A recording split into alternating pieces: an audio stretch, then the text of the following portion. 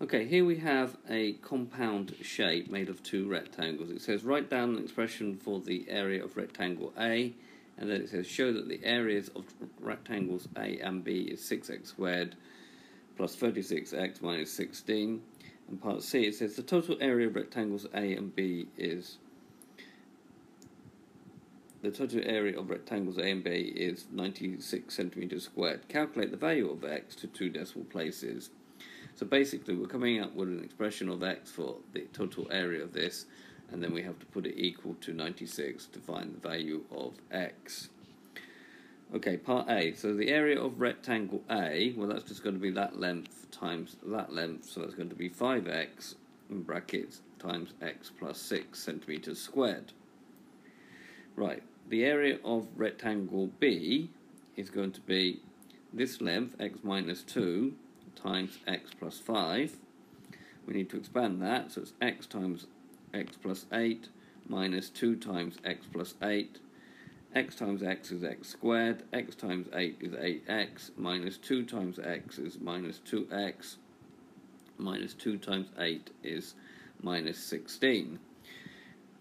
So we're going to have x squared, so 8x minus 2x gives me 6x, and then we've still got that minus 16.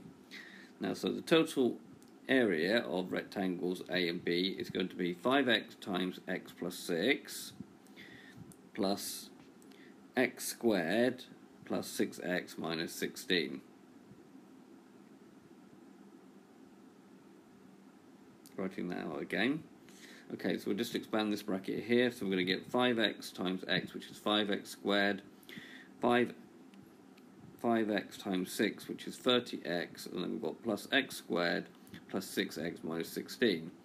5x plus x squared, 5x squared plus x squared is 6x squared.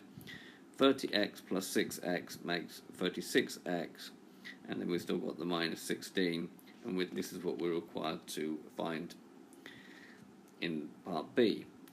Now, we're told that the total area for part C, the total area is 96 centimeters squared, and we know that this represents the total area of the shape. So therefore, 6x squared plus 36x minus 16 is equal to 96. Now, this is a quadratic. To solve quadratics, you have to put them equal to 0. So we'll take 96 from both sides. So we've got 6x squared plus 36x minus 112 is equal to 0. Now we notice we have 6, 36 and 112. They're all even numbers, so we're going to divide the quadratic by 2. So that gives 3x squared plus 18x minus 56 is equal to 0. You even do 0 divided by 2, which is 0. Please don't forget that. Right, we were told to give our answer to two decimal places, so therefore that means we probably need to use the quadratic formula.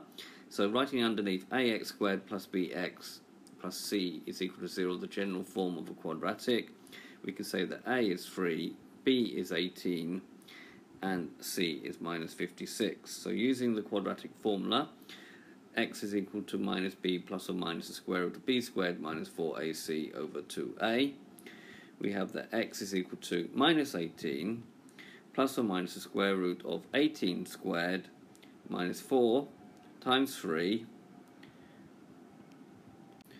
times minus 56. Notice I've used brackets here, and particularly that's very important with this minus sign here. All divided by 2a, so all divided by 2 times 3. So we're going to have minus 18 plus or minus 18 squared, which is 324. Minus 4 times 3 times minus 56 is plus 672. So minus and a minus makes a plus. Divided by 6. So it's going to be minus 18 plus or minus, adding these two together, adding 324 and 672 together, we'll get 996. All divided by 6. Now we take our calculator out, so we say either x is equal to minus 18 minus the square root of 996 divided by 6. So putting brackets in helps us with the calculator, because it makes the calculator divide the whole top numerator by 6. So we should get minus 8.2599, which is minus 8.26, which is just not possible because you can't have a negative x in this problem. And or x is equal to minus 18 plus the square root of 996 divided by 6. That gives me 2.2599, which gives me 2.26 centimetres to 2 centimetre, 2 decimal places. Now that's okay, because we do have one term which was x minus 2. Well, it means that x minus 2 would be actually 0.26. So that's okay, it's still positive, and all lengths have to be positive.